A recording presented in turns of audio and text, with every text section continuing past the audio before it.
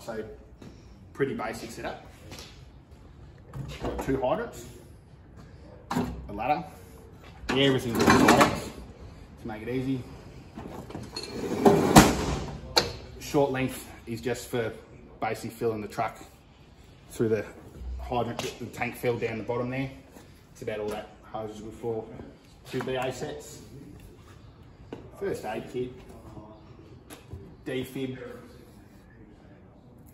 danger tape, all the good stuff, traffic cones, asbestos kit and decontamination kit, coconut husk for spills.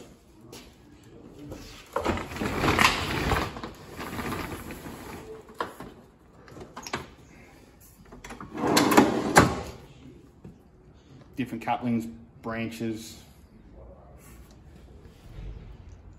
Halligan tool, axe, all your sort of forcible entry gear. Gas detector lives here when it's not on charge.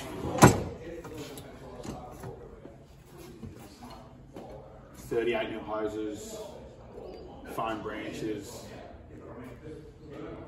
BA boards.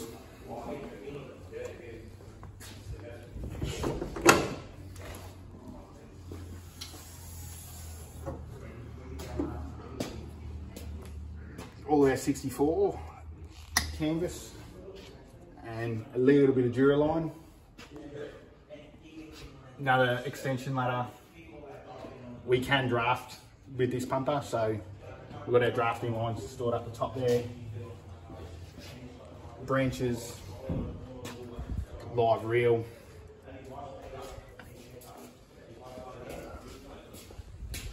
Around this side. More 38 Protex ready to go. Brooms, ceiling hook, shovel, all with extension handles and interchangeable heads and squeegees and road brooms. Basic toolkit, jack, breakdown triangles, more traffic control signs, and the rest of our drafting gear, rope, float and strainer.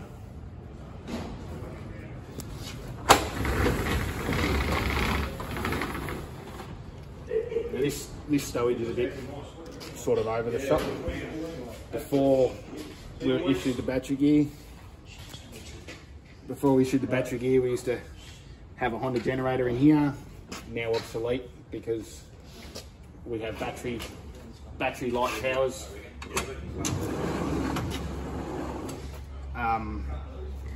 Extra water, fuse pulling kit, woolen blankets, more road safety stuff, E-flares, safety vests.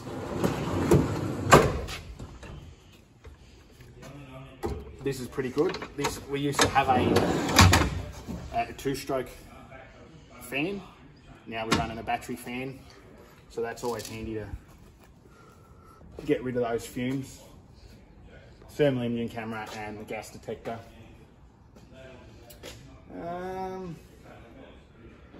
Yeah, just a standard issue.